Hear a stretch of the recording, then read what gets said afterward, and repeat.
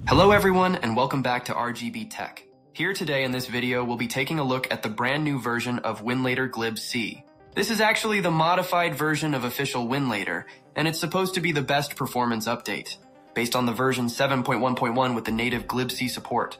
This will improve a lot of performance overall compared to previous versions. Here they added new DXVK 2.4 with async version. Box 86 version is completely removed. Added support for linear triggers for X input. This version also works on Mali GPU phones with VirGL support. And here they also changed the AVX extension for Box 64, which is disabled by default. Also make a note that before installing this version, make sure you have to uninstall previous installed WINLATOR version to avoid errors. Alright, now simply download and install package. But wait, there's one more thing you need to do. Recently, new custom Turnip driver got released for WINLATOR, also for other modified versions, which will greatly improve the performance. It all depends upon your phone. Alright, download driver file. Open WINLATOR. Enable permission. All of these steps are same as usual. Go to settings. Here as you can see it's installed with the latest Wine 9.13 build. Select Box 64 version. You can set to default or here I'll go with the latest version. Set Box 64 preset to performance. And here there is new option for game controller, trigger modes. Leave it to default. Save the settings. Now add and create container. Here I will show the best settings for both high and low-end Snapdragon devices. Set screen resolution. Prefer lower for better performance. Select Turnip driver for Adreno. Set to DXVK version.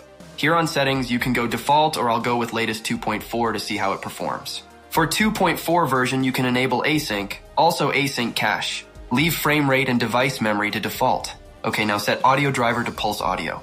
Enable FPS meter. On Wine configuration, set GPU name you want. Set GPU video memory to maximum. Wine components all to default. Same for variable values. Now go to advanced, set preset to performance. Select startup mode to aggressive. Save the container. Now let's boot the system. And there we go. It's quickly booted less than 3-4 seconds. Toggle to full screen. Now go to start Wine configuration. Set version to Windows 10. For old graphic titles prefer 7. All things got perfectly installed. Now apply and save settings. And yeah, the Direct 3D also working. One more thing. You need to configure the Turnip driver to this emulator. Go to the path where you downloaded. Copy the file. Get back, go to Z drive. To the user folder. Library folder and paste here. Select OK, it's done.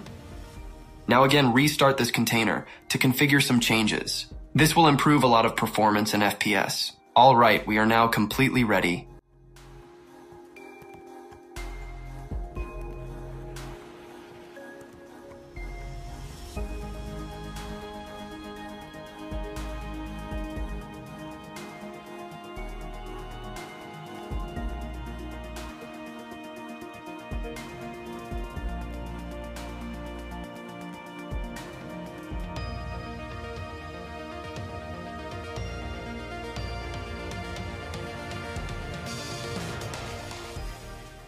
For low-end Snapdragon devices, head over to Settings. Set Box 64 version to latest.